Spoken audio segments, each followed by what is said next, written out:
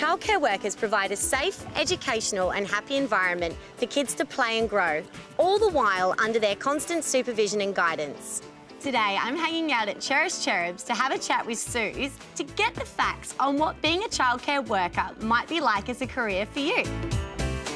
They don't just supervise our kids. Childcare workers monitor children's behavioural and social growth alongside preparing materials and equipment for educational and recreational activities. Hi, you must be Suze. I'm Rebecca. Hi, Rebecca. How are you? Yeah, good, thank you. I've just got some questions on what it's like to be a childcare worker. Oh, it's awesome. Let's go down the park and we'll have a chat. Sounds great. So, Suze, I'm interested. What made you decide to get into childcare? It was a natural progression for me. I was brought up with children, I babysat when I was young, and they're just a lot of fun. Now, Cherished Cherubs is your own business. Take me through a typical day for one of your carers. If a babysitter goes into a home, they talk with the parent, find out what the routines are and what time, bedtime and what meals they can have and things like that. And so the day is spent focusing on the child. So it's all about developing them physically, emotionally, socially and looking after their everyday routines. What would you say the hardest part of your job or their job would be? The challenging behaviour of some children can be hard to deal with, but there are strategies that we use to deal with that sort of thing. On the flip side, what's the most rewarding part? Oh, the fun, the laughter and the helping the families. Is that what inspires you? The helping the families, that's our biggest thing.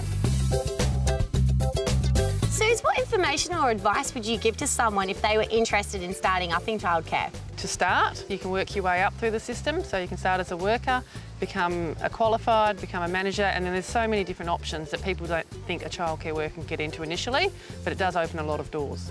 So Cherished Cherubs is a home business, but what other opportunities are there available in childcare? There's the running the centres, there's a lot of support services for families, so there's other avenues that can go that way, and there's a lot of people that can travel the world being a nanny, and as a qualified, you've got more opportunity to pick up the best jobs.